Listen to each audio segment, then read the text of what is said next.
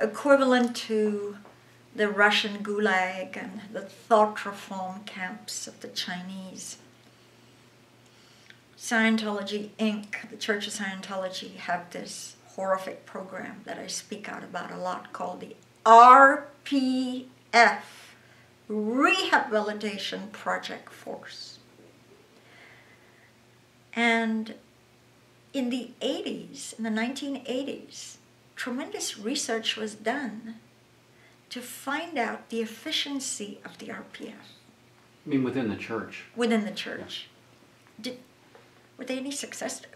Did anyone become a better staff member after being clobbered with all rights taken away?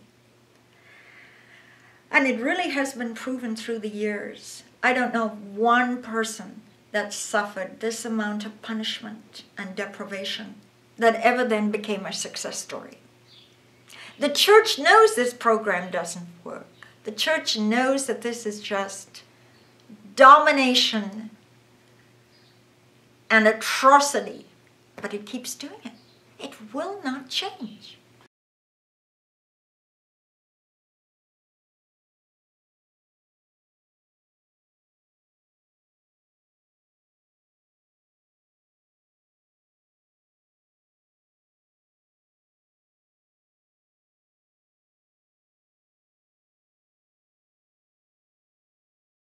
It's supposed to be a correction facility.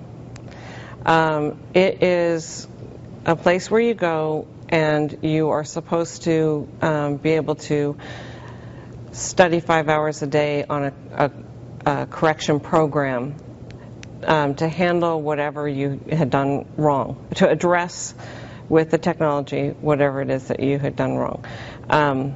I've been on it a few times. And that program, it's hard to describe, but it's like a slave labor type of program where the first couple times I just worked 2 years around, 4 hours sleep a night, 2 years straight, got almost zero enhancement. But now to the secret compound that's been labelled degrading and inhumane, with allegations of men, women and children being kept virtual prisoners, working full-time and living in appalling conditions. And the incredible thing is, it's right in the middle of a suburban neighbourhood. Here's Brian Seymour with this world-exclusive report with those who've escaped and are now speaking out.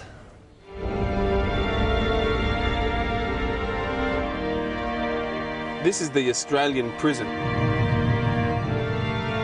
Right there, you're telling me kids, adults, foreign nationals are kept there, basically held prisoner, right here in the heart of Sydney, pretty much.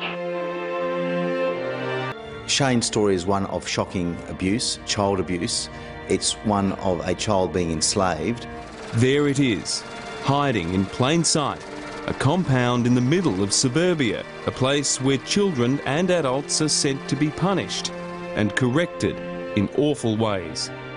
Shane Kelsey is 21 years old. Until just over a year ago, he had never used the internet, watched television, or followed the media.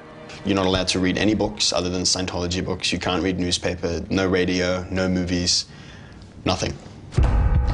Shane says he was held captive and groomed to see all of us on the outside as pathetic, useless, stupid.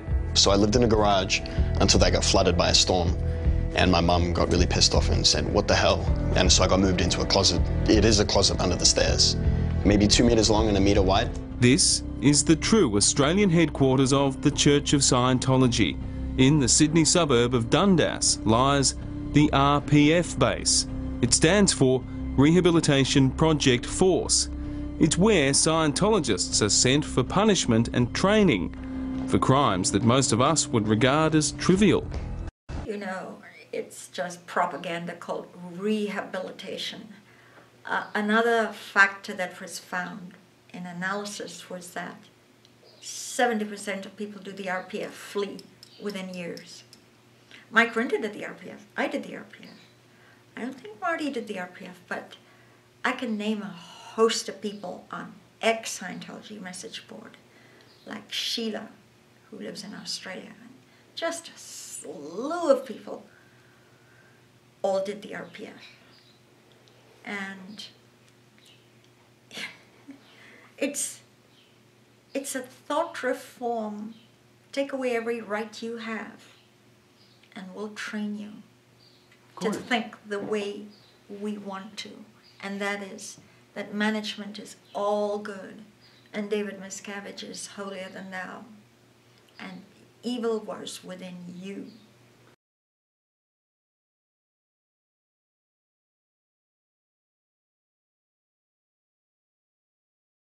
And then after that comes a long list of questions where you're asked, like, well, did you ever say anything negative about Scientology?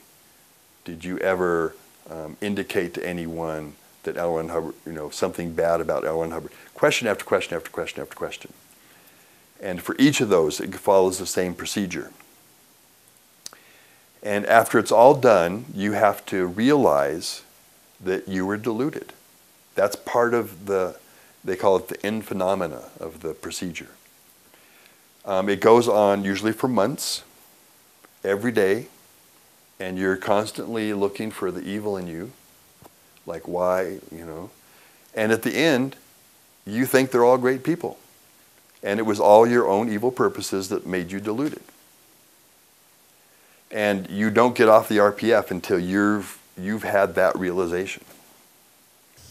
I asked to route out from this organization in February of 1997, 1997, and I was not allowed to.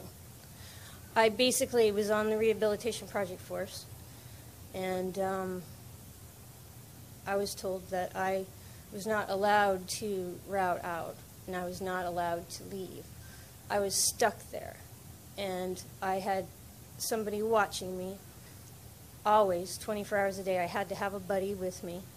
I had someone shining a flashlight in my face at night while I was sleeping every 2 hours to make sure I was still in bed. On the few occasions that I did manage to run away, I was tackled and brought back physically.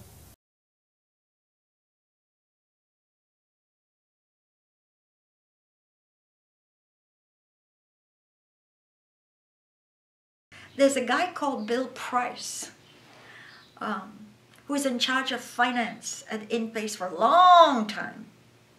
And he was ordered by Miscavige to sell gold. The church had acquired a massive amount of gold.